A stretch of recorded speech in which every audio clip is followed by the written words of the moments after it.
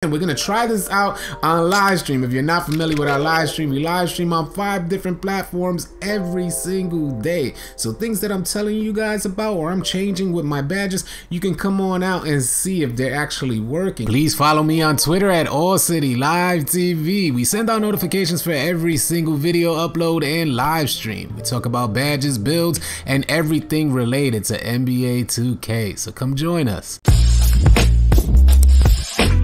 Hey, what's up YouTube? You already know it's laaucy live TV, and thank you for tuning in. Today we're gonna be talking about defensive badges. One thing that continues to elude me and stay consistent for my player is the defense, and I want to get into defensive badges. Maybe you guys could help me out there if you guys will go to. Now I'm not talking about players with like super high defensive attributes that are pretty much lockdowns out there. I got a 14 badge setup in defense, and that should be good enough. I'm a 6'5", two-way slashing playmaker. We're gonna go into our defensive badges and see what I got set up for today. I'm gonna give this a try, and the reason why I'm giving different badges a new look is because the defense is not solid out there. Very often I'm swerving a lot on defense. Now I'm gonna show you guys my normal defensive badge setup. This will be my normal defensive badge setup. I'll take that off, put that on, and lightning reflexes will come off, and I'll put tireless defender on. This is what's been the most successful for me on defense. That's not to say that I play amazing defense out there. I'm just saying when my player is not completely swerving out of the way, this is what's been the most successful. But I'm still suffering through some slight swerving and misdirections, and I'm just like, I can't really get a handle on what's going on with the defense. Again, I appreciate the feedback from super high defenders out there, but I'm talking about, I'm a 6'5", two-way slashing playmaker. I should have better defense, and I have fairly decent defensive attributes, but some players out there create their players to play defense. My player wasn't necessarily created to play defense, but more balanced across the board is what I wanted. I just want to be able to play better defense, point blank period. I've seen smaller players with minimum wingspan get in passing lanes like crazy, and it's super annoying when you know they only got like a few defensive badges and they're in these passing lanes or guarding slashers in the paint with very little defensive attributes in it, or guarding people out on the perimeter with no defensive attributes, staying in front of players that it just shouldn't happen in that way. So I'm giving different looks to different badges, and we're gonna try these all out on live stream, which I want you guys to kind of, hopefully you guys can participate in today's live stream, because I'm gonna give this new badge setup a look here.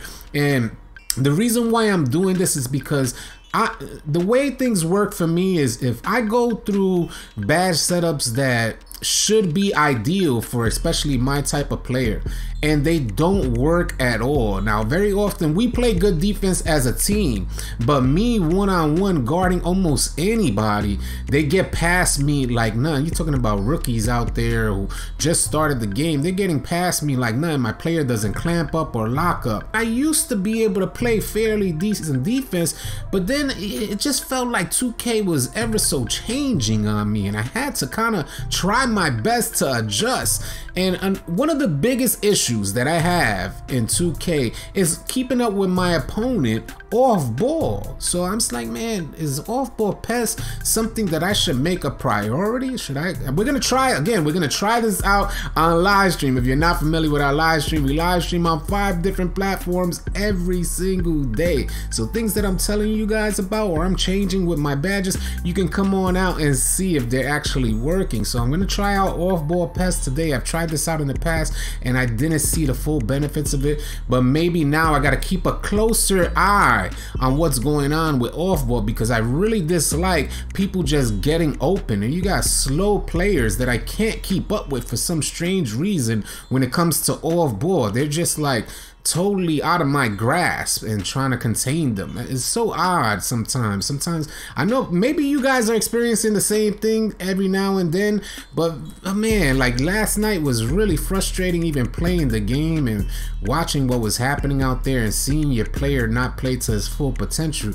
It's just really kind of discouraging. So that led me to today's video and changing up these defensive badges. So if you guys are goated on defense out there and you can offer your recommendation, I'd appreciate it, and I'm sure a lot of other people in the comment section would appreciate it as well. So we're gonna try out off-ball pest to hopefully stay in front of our defender, or near our not stay in front of our defender, but stay in front of an off-ball opponent. That's what I should say. The opponent that's trying to get all open off-ball, that's what we're trying to stay in front of, or at least contain. And then we're gonna go with lightning reflexes. Now again, one of the homies said that lightning reflexes is being ran with on Hall of Fame by the top players. So what the homie Turk does is he goes to like stage and sees the top players out there, or he'll join up on somebody that he knows and he'll check their badge setup so he can make the proper adjustments for himself.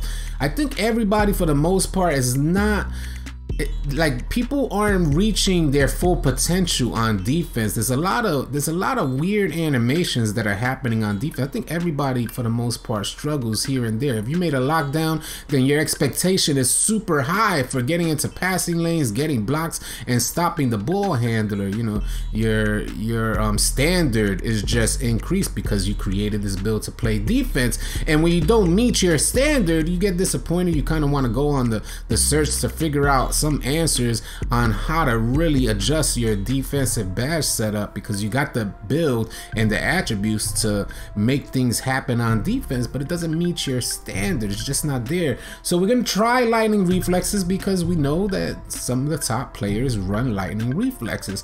And I gotta tell you, man, without lightning reflexes, without off-ball pest, and equipping the standard badges, that the maybe go-to badges, like making sure clamps is on, intimidator, pickpocket, tireless defender, and pick dodger. You know, these are some of the go-to badges that a lot of people recommend. And I gotta say that I've run these badges and I've been using these badges consistently for a long enough period of time to see what I'm disappointed in, to see, hey, you know what, maybe it's time for a change, because these badges together aren't giving me exactly what I want. So can we make some adjustments and see if we can kind of at least get a step ahead, maybe take one baby step in the right direction so we can see where we want to go with our defensive badge setup. So that's what we're going to be trying out on live stream. Lightning reflexes on gold, clamps on gold, and off-ball pests in today's live stream. So come on out and join us. We love to hear your feedback on defensive badges in NBA 2K20. I hope you guys enjoyed this video, and if you did, please consider subscribing to our channel, as we're going to have a ton of NBA 2K20 content coming your way. Catch you guys in the next video.